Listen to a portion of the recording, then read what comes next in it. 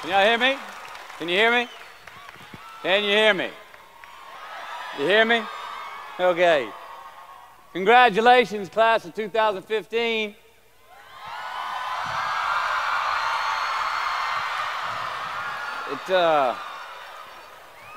You guys and gals and young men and women are the reason I'm here. I'm really looking forward to talking with y'all tonight. You heard my dad played football here, and I believe he even graduated from here. That was some extra incentive for me to come. Short and sweet, or long and salty. A sugar donut or some oatmeal. Now, out of respect for you and your efforts in getting your degree, I thought long and hard about what I could share with you tonight. Did I want to stand up here at a podium and read you your rights? Did I want to come up here and just share some funny stories? I thought about what you would want. I thought about what you might need. I also thought about what I want to say and what I need to say. Now, hopefully, we're both going to be happy on both accounts. As the saying goes, take what you like, leave the rest. Thank you for having me.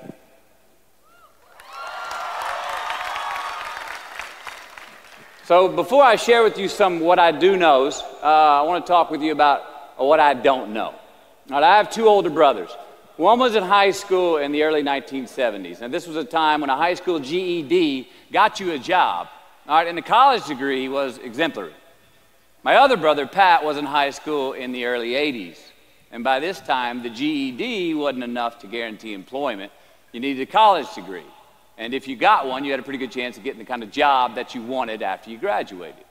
Now me, I graduated high school in 1988, got my college degree in 1993. And that college degree in 93 did not mean as much. It was not a ticket, it was not a voucher, it was not a free pass go to anything. So I asked the question, what does your college degree mean? It means you got an education. It means you have more knowledge in a specific subject, vocation. It means you may have more expertise in what your degree is in. But what's it worth? In the job market, out there today, we know the market for college graduates is more competitive now than ever. Now, some of you already have a job lined up. You've got a path where today's job is going to become tomorrow's career. But for most of you, the future is probably still pretty fuzzy. You don't have that job that directly reflects the degree you just got. Many of you don't even have a job at all. Think about it. You've just completed your scholastic educational curriculum in life, the one that you started when you were 5 years old in kindergarten, up until now, and your future may not be any more clear than it was 5 years ago. You don't have the answers, and it's probably pretty damn scary. And I say that's okay, because that is how it is. This is the reality that many of you are facing. This is the world that we live in. And while I'm not here to discourage you or in any way belittle your accomplishments tonight, which I'd like to applaud that one more time. You graduated. All right? Now, I'm not here to be a downer on that. Let's get that straight. But I am here to talk brass tacks. I want to skip the flattery and the attaboys, because I do know this. The sooner that we become less impressed with our life, with our accomplishments, with our career, with whatever that prospect is in front of us, the sooner we become less impressed and more involved with that and these things, the sooner we get a whole lot better at doing them. So, I'm going to talk to you about some things that I've learned in my journey. Most from experience, some of them I heard in passing, many of them I'm still practicing, but all of them I do believe are true. Now, they may be truths to me, but don't think that that makes them mine, because you cannot own a truth. So please think of these as signposts, approaches, paradigms that give some science to satisfaction. They're yours to steal, they're yours to share, liken to your own lives, to personally apply in your own lives, in your own way, should you choose to. So, here we go. Number one, and this should come up on the Jumbotron. Life's not easy. Is it up there? Life is not easy. It is not. Don't try to make it that way. Life's not fair. It never was. It isn't now, and it won't ever be. Do not fall into the trap, the entitlement trap, of feeling like you're a victim. You are not. Get over it and get on with it. And yes, most things are more rewarding when you break a sweat to get them. Fact. Number 2. I love this one. Unbelievable is the stupidest word in the dictionary. Should never come out of our mouths. Think about it. To say, oh, wow, what an unbelievable play. It was an unbelievable book, an unbelievable film, an unbelievable act of courage. Really? It may be spectacular, it may be phenomenal, most excellent or outstanding, but unbelievable? Give others and yourself more credit. It just happened. You witnessed it. You just did it. Believe it.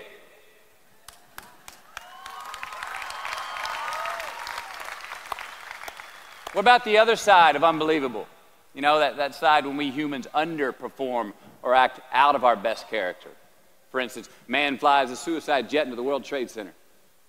Millions die from diseases every day that we have cures for. Bob the Builder swears that he's going to have your house built by Thanksgiving, and you can't move in until Christmas the next year.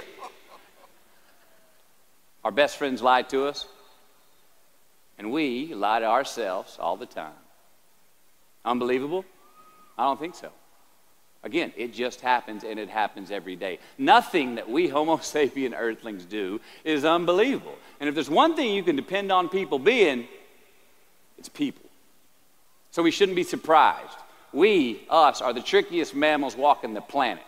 I'm not worried about the monkeys. I'm worried about you and me.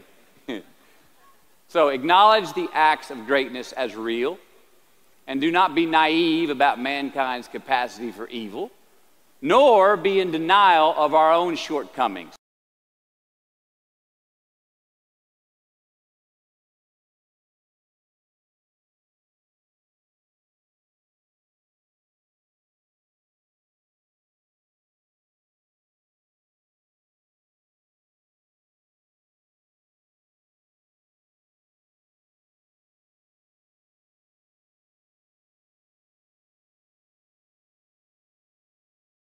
Happiness is an emotional response to an outcome.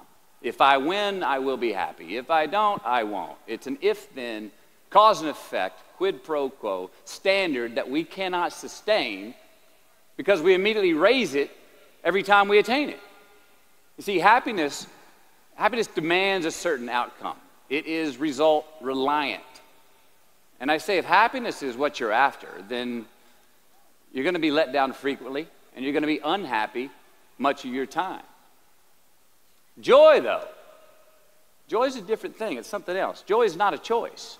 It's not a response to some result. It's a constant. Joy is the feeling that we have from doing what we are fashioned to do, no matter the outcome. Now, personally, as an actor, I started enjoying my work and literally being more happy when I stopped trying to make the daily labor a means to a certain end. For example, I need this film to be a box office success. You know, I need my performance to be acknowledged. I need the respect of my peers.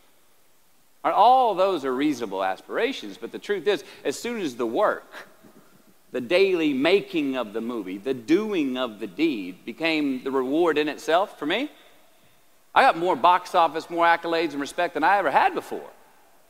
See, joy is always in process. It's under construction. It is in constant approach, alive and well in the doing of what we're fashioned to do and enjoying it. Number 4, define success for yourself. You already like that one? Define success for yourself. Now check this out. I'm in south of New Orleans a few years ago, and I went to a voodoo shop. And they had this wooden partition against the wall with these columns. And in these columns were all these vials of these magic potions, right? And the headings above each potion defining what they would give you were things like fertility, health, family, legal help, energy, forgiveness, money. Guess which column was empty? Money. Let's admit it.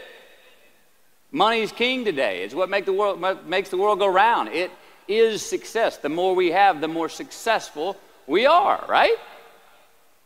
Now, I would argue that our cultural values have even been financialized. Humility is not in vogue anymore. It's too passive. It's a get-rich-quick on the internet, richest 15 minutes of fame world that we live in, and we see it every day. But we all want to succeed, right? So the question that we've got to ask ourselves is what success is to us, what success is to you. Is it more money? That's fine. I got nothing against money. I don't. Maybe it's a healthy family. Maybe it's a happy marriage. Maybe it's to help others, to be famous, to be spiritually sound, to leave the world a little bit better place than you found it. Continue to ask yourself that question. Now, your answer may change over time, and that's fine. But do yourself this favor. Whatever your answer is, don't choose anything that will jeopardize your soul. Prioritize who you are, who you want to be, and don't spend time with anything that antagonizes your character. Don't drink the Kool-Aid, man. It tastes sweet, but you will get cavities tomorrow, all right? Life is not a popularity contest. Be brave, take the hill, but first answer that question, what's my hill? So, how do I define success? For me, myself. Well, for me, it's a measurement of 5 things. We got fatherhood. We got being a good husband. We got my health, mind, body, and spirit. We got career, and we got friendships. These are what's important to me in my life right now. So I try to measure these 5 things each day.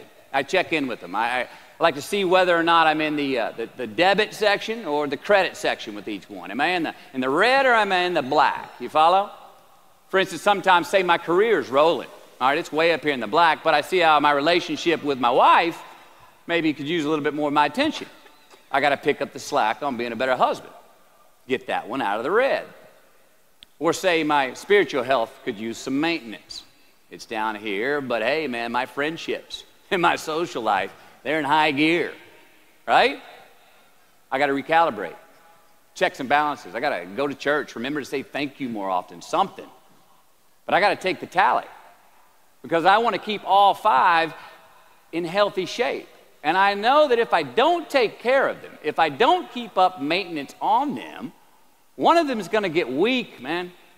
It's going to dip too deep into the debit section. It's going to go bankrupt. It's going to get sick, die even.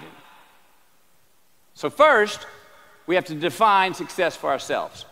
And then we have to put in the work to maintain it. Take that daily tally. Tend our garden. Keep the things that are important to us in good shape. I mean, let's admit it. We've all got 2 wolves in us. A good one and a bad one. And they both want to eat. The best I can tell, we just got to feed that good one a little more than the other one.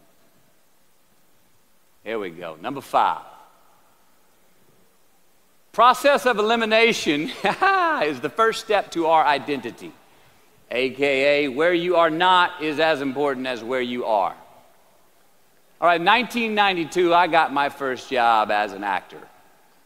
3 lines, 3 days work in a film called Dazed and Confused. All right. All right, all right, all right. There we go.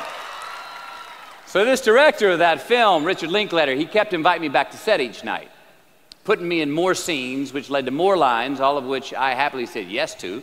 I mean, I'm having a blast. People are telling me I'm good at what I'm doing, and they're writing me a check for $325 a day. I mean, hell yeah, give me more scenes. I love what I'm doing. Well, by the end of the shoot, by the end of the film, those 3 lines had turned into over 3 weeks' work, and it was mine. It was Wooderson's 1970 Chevelle that we went to go get Aerosmith tickets in, man. Yeah, it was badass.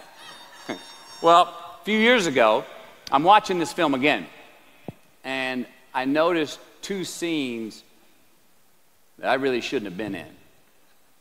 In one of these scenes, my character Wooderson, I exit screen left to head somewhere, and then I re-enter the screen and to double check if any of the other characters wanted to go with me. Now, in rewatching the film, and you'll agree if you know Wooderson, Wooderson's not a guy who would ever say, later, and then come back to see if you were sure you didn't want to go. No, when Wooderson leaves, Wooderson is gone. He does not stutter, step, flinch, rewind, ask twice, or solicit. You know what I'm talking about. Wooderson has better things to do, like liking those high school girls, man, because I get older and they stay the same age. My point is, I should not have been in that scene. Shouldn't have come back. Should have exited screen left and never come back. But back then, making my first film, getting invited back to the set, cashing that check, and having a ball, I wanted more screen time. I wanted to be in the scene longer and more and come back into the scene, right? But I shouldn't have been there. Wooderson shouldn't have been there. It is just as important where we are not as it is where we are. Look, the first step that leads to our identity in life is usually not, I know who I am, I know who I am. That's not the first step. The first step's usually, I know who I am not. Process of elimination. Defining ourselves by what we are not is the first step that leads us to really knowing who we are. You know that group of friends that you hang out with that they really might not bring out the best in you? You know, they gossip too much, or they're kind of shady. They really aren't going to be there for you in a pinch. Or how about that bar that we keep going to that we always seem to have the worst hangover from?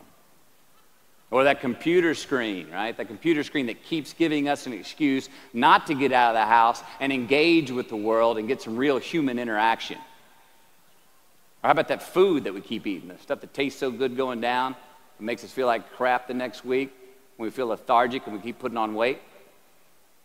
Well, those people, those places, those things, stop giving them your time and energy. Just don't go there. I mean, put them down. And when you do this, when you do put them down, when you quit going there, and you quit giving them your time, you inadvertently find yourself spending more time and in more places that are healthy for you, that bring you more joy. Why? Because you just eliminated the who's, the where's, the what's, and the when's that were keeping you from your identity. Like, trust me, too many options, I promise you this, too many options will make a tyrant of us all. All right, so get rid of the excess, the wasted time. Decrease your options. And if you do this, you will have accidentally, almost innocently, put in front of you what is important to you by process of elimination. Knowing who we are is hard. It's hard. So give yourself a break.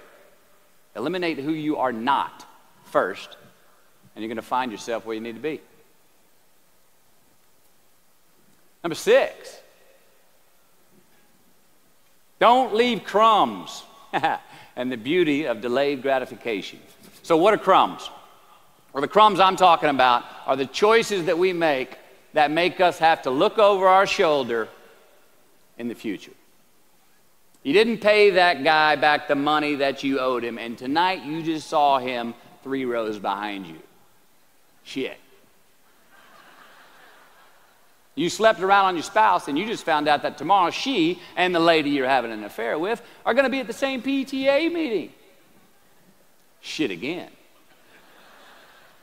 You drank too much last night. You're too hungover to drive your son to his 8 a.m. Saturday morning baseball practice. These are the crumbs. They come in the form of regret, guilt, and remorse. You leave crumbs today, they will cause you more stress tomorrow. And they disallow you from creating a customized future in which you do not have to look over your shoulder. So let's flip the script. Instead of creating outcomes that take from us, let's create more outcomes that pay us back, fill us up, keep your fire lit, turn you on for the most amount of time in your future. These are the choices I'm talking about. And this is the beauty of delayed gratification. All right, tee yourself up. Do yourself a favor. Make the choices, the purchases today that pay you back tomorrow. Residuals. In my business, we call it mailbox money. If I do my job well today, and that movie keeps rerunning on TV, 5 years from now, I'm getting checks in the mailbox. It's a heck of a deal.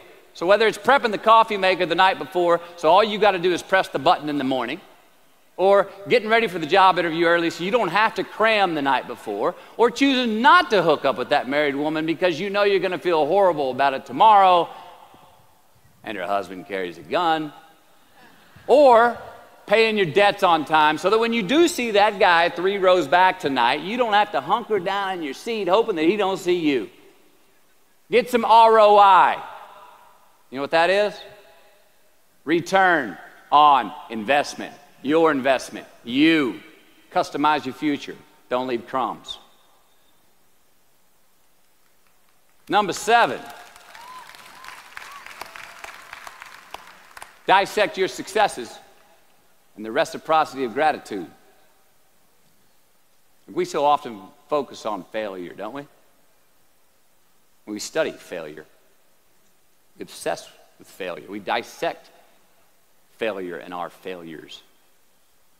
We dissect them so much we end up intoxicated with them to the point of disillusion. I mean, when do we write in our diary? Usually when we're depressed. What do we gossip about? Other people's flaws and limitations. And we can dissect ourselves into self-loathing if we're not careful. I find that most of the times our obsession with what is wrong just ends up breeding more wrong, more failure. Now, the easiest way to dissect success is through gratitude. Giving thanks for that which we do have, for what is working. Appreciating the simple things we sometimes take for granted. We give thanks for these things, and that gratitude reciprocates, creating more to be thankful for. It's really simple, and it works. Now, I'm not saying be in denial of your failures. No, we can learn from them too, but only if we look at them constructively, as a means to reveal what we are good at, what we can get better at, what we do succeed at. Now, personally, I've read a whole lot of my bad reviews. All right? I've had quite a few. Written by the more talented critics, they are the ones who give constructive bad reviews. They reveal to me what did translate in my work, what came across, what was seen or what wasn't. Now, I don't obsess on the unfavorable aspect of their review, but I do seek what I can learn from it. Because their displeasure actually uncovers and makes more apparent what I do well, what I am successful at, and then I dissect that. All right, life's a verb. We try our best, we don't always do our best. Well, architecture is a verb as well. Yes, it is. And since we are the architects of our own lives, let's study the habits, the practices, the routines that we have that lead to and feed our success, our joy, our honest pain, our laughter, our earned tears. Let's dissect that and give thanks for those things. And when we do that, guess what happens? We get better at them, and we have more to dissect. Number 8, make voluntary obligations. All right, mom and dad, since we were young, they teach us things as children. Teachers, mentors, the government, and on laws, they all give us guidelines for which to navigate this life. Rules to abide by in the name of accountability. I'm not talking about those obligations. I'm talking about the ones that we make with ourselves, with our God, with our own consciousness. I'm talking about the you versus you obligations. We have to have them. Now again, these are not societal laws and expectations that we acknowledge and endow for anyone other than ourselves. These are faith-based obligations that we make on our own. These are not the lowered insurance rates for a good driving record. You will not be fined or put in jail if you do not gratify these obligations I speak of. No one else governs these but you. They are your secrets with yourself, your own private counsel, personal protocols. And while nobody throws you a party when you abide by them, no one's going to arrest you when you break them either, except yourself. Or some cops who got a disturbing the peace call at 2:30 in the morning because you were playing bongos in your birthday suit. That was me. An honest man's pillow is his peace of mind. And when you lay down on that pillow at night, no matter who's in your bed, we all sleep alone. These are your personal Jiminy Crickets. And there are not enough cops in the entire world to police them. It's on you. It's on you.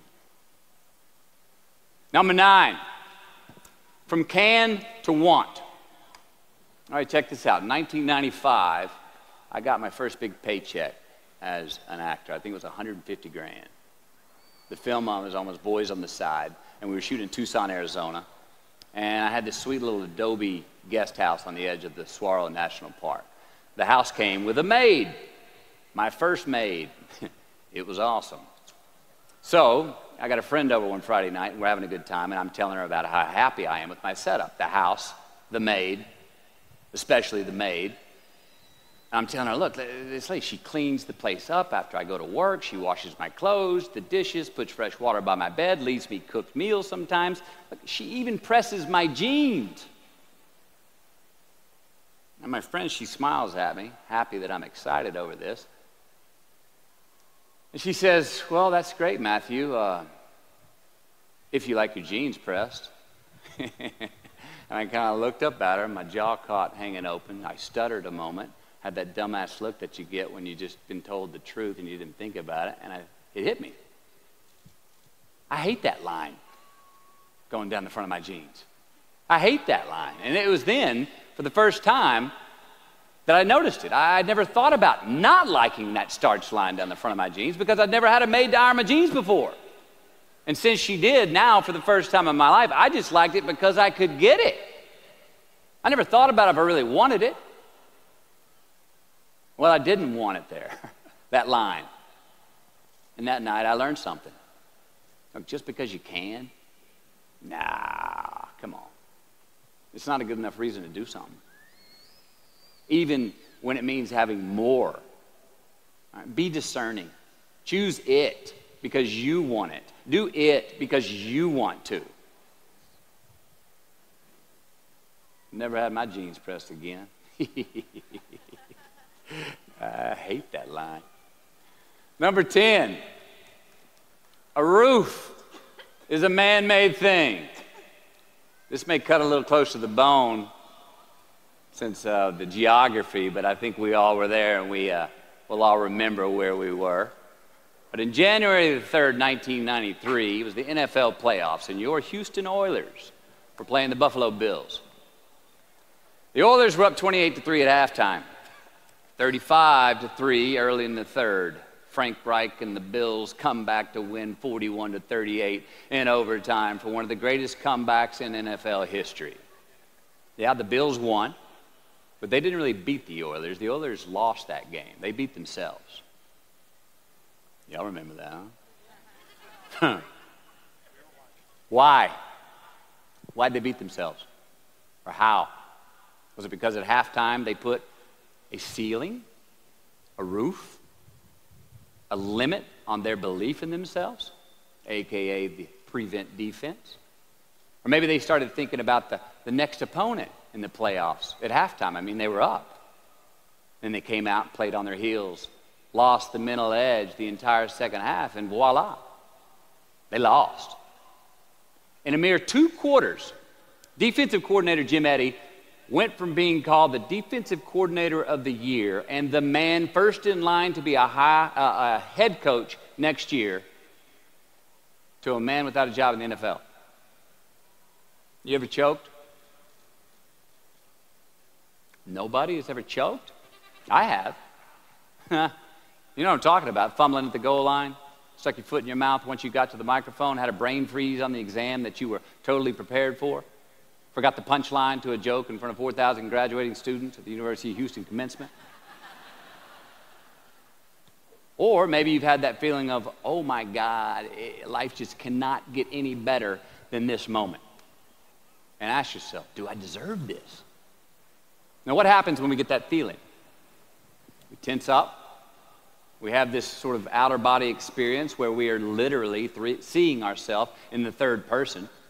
And we realize that the moment just got bigger than us. You ever felt that way? I have. And it's because we have created a fictitious ceiling, a roof, to our expectations of ourselves. A limit where we think it's all too good to be true. But it's not. And it's not our right to say or believe it is. We shouldn't create these restrictions on ourselves. A blue ribbon, a statue, a score, a great idea, the love of our life, a euphoric bliss. Who are we to think that we don't deserve or haven't earned these gifts when we get them? It's not our right. But if we stay in process, all right, within ourselves, in the joy of the doing, we will never choke at the finish line. Why? Because we aren't thinking of the finish line. Because we're not looking at the clock. We're not watching ourselves on the Jumbotron performing the very act that we're in the middle of. No, we're in process. The approach is the destination, and we are never finished. Bo Jackson, what did he do? He used to run over the goal line, through the end zone, and up the tunnel. The greatest snipers and marksmen in the world, they don't aim at the target. They aim on the other side of the target. We do our best when our destinations are beyond the measurement, when our reach continually exceeds our grasp, and when we have immortal finish lines. And when we do this, the race is never over. The journey has no port. The adventure never ends because we are always on the way. So do this, and let somebody else come up and tap you on the shoulder and say, hey, you scored. Let them run up and tap you on the shoulder and say, man, you won. Let them come tell you, you can go home now. Let them say, I love you too. Let them say, thank you.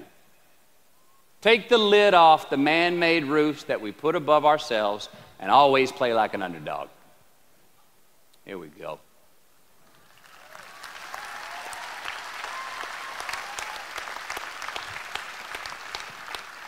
Number 11, turn the page. The late and great University of Texas football coach Darrell Royal. I don't know if y'all remember him. He won a national championship in '69. He won a couple of national championships. Y'all know Darrell Royal? He was a friend of mine and a good friend of many people. Now, a lot of people looked up to this man.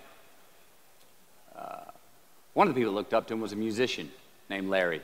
Now, at this time in his life, Larry was in the prime of his country music career.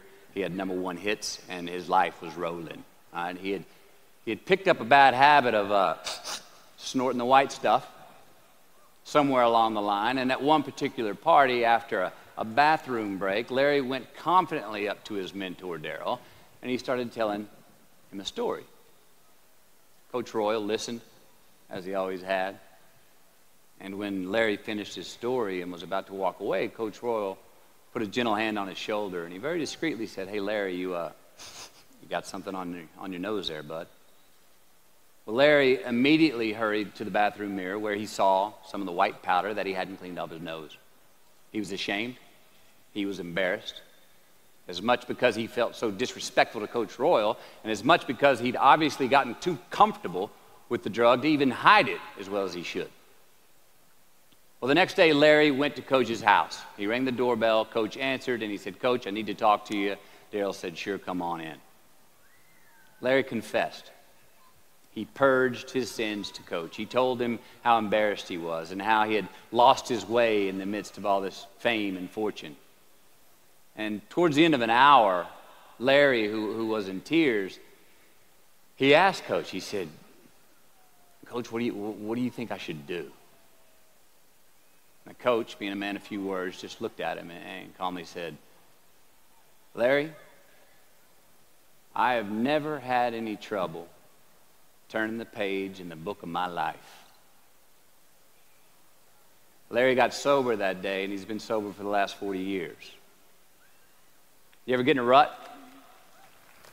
You know what I'm talking about? You get in a funk? Get stuck on the merry-go-round of a bad habit? I have.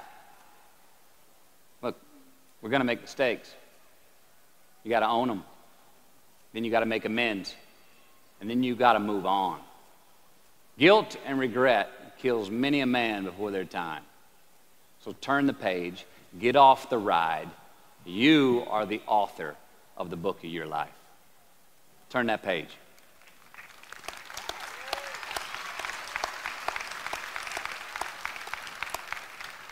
Number 12, give your obstacles credit. You know those no fear t-shirts that were out? I don't know. People used to wear them 10 years ago, no fear. Anybody remember those, or is it just me? I saw them everywhere. All right. I don't get them, and I never did. I mean, I try to scare myself at least once a day. I mean, I get butterflies every morning before I go to work. I was nervous before I got here to speak tonight. I think fear is a good thing. Now, why? Because it increases our need to overcome that fear. All right, so say your obstacle is fear of rejection. All right, you want to ask her out, or you want to ask him out, but you fear that he or she may say no. All right, you want to ask your boss for that promotion, but you're scared he's going to think you're overstepping your bounds. Well, instead of denying those fears, declare them. Say the fear out loud. Admit it. Give them the credit they deserve. Don't get all macho and act like they're no big deal. And don't get paralyzed by denying that they exist and therefore abandoning your need to overcome them. I mean, I'd even subscribe to the belief that we're all destined to have to do the thing that we fear the most anyway, at some point. So give your obstacles credit, and you will, 1, find the courage to overcome them, or you will, 2, see more clearly that they're not really worth prevailing over. So be brave, have courage, and when you do, you get stronger, you get more aware, you get more respectful of yourself and that which you fear. Number 13. So how do we know when we cross the truth? 13. 13. Someone was asking, why did I pick 13? That's an unlucky number. Well, I don't know when 13 got the bad rap and became the mongrel of numerology. It's never done me wrong, 13. In fact, 13 has been a pretty lucky number for me, and I want to tell you how. I've always taken these 21-day trips by myself to far-off places where I usually don't know the language and nobody knows my name. They're adventures, one, but they're also a purge. All right, they're a cleanse for me. They're like a 21-day fast from attention, from all the things I have in my well-appointed life. They're a check out so I can check in with me, see how I'm doing, be forced to be my own and my only company, to have a look in my mirror. And we all know what can happen when we do that. Sometimes we do not like what we see. Well, in 1996, right after I got famous from a film I did called A Time to Kill, I headed out on one of these 21-day walkabouts, and this time to the jungles and the mountains of Peru. The sudden fame that I'd just gotten was somewhat unbalancing. My face was everywhere. Everyone wanted a piece of me. People I'd never met were swearing that they loved me. Everywhere I went, there I was on a billboard, a magazine cover. It was just weird overall. You know, I was asking myself, what's the reality in this and what's the bullshit? Did I deserve all this? These were all questions I was asking myself. Well, who was I was another. Now, there's always an initiation period with these trips. An amount of time that it takes for the place to initiate the traveler. The time it takes to disconnect from the world that we just left and become completely present in the one we are traveling in. Now for me, that initiation period usually lasts about 13 days. 13 hellish days until I am out of my own way. And after that, the whole trip is really fun and smooth sailing. Well, it was the night of the 12th day of my 21-day trip. I'm settling into camp. I'd already hiked 80 miles to this point, and I had a 3-day trek ahead of me to Machu Picchu. And I was full-on sick of myself, wrestling with the loss of my anonymity. I was guilt-ridden for sins of my past. I had a lot of regret. I was lonely, disgusted with my company, mine, and I was doing a pretty good job of mentally beating the shit out of myself. Anyway, grappling with these demons on this night, I couldn't sleep. All of these badges and banners and expectations and anxieties that I was carrying with me. I needed to free myself from them. Who was I asked myself? I mean, not only on this trip, but in this life. So I stripped down to nothing. I took every moniker that gave me pride and confidence, all the window dressings, the packaging around the product. I discarded them all. I got rid of my lucky and faithful American cap.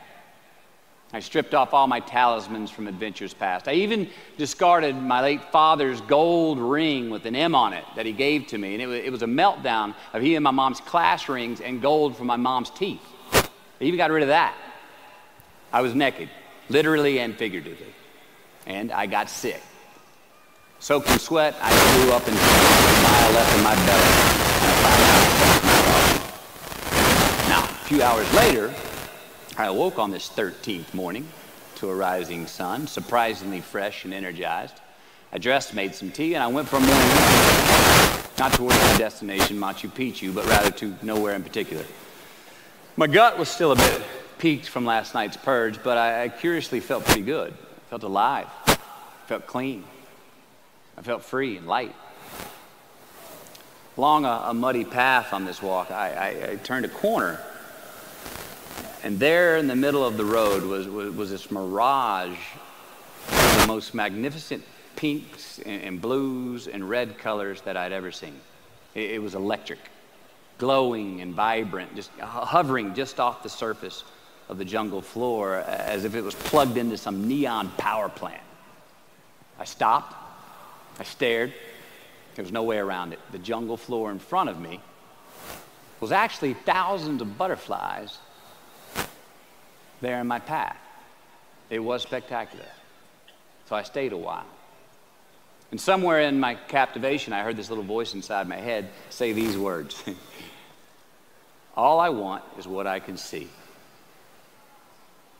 And all I can see is what's in front of me. Now, at that moment, for the first time on this trip, I had stopped anticipating what was around the corner. For the first time, I stopped thinking about what was coming up next, what was up ahead. Time slowed down. I was no longer in a rush to get anywhere, and my anxieties were greatly eased. A few hours later, I returned to camp, packing for my continuing journey.